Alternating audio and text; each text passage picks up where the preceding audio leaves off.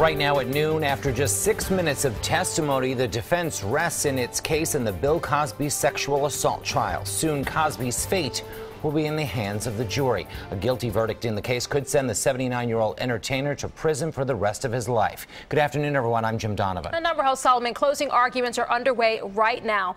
The defense rested this morning without calling Cosby to the stand. Only a detective who testified last week for the prosecution testified today.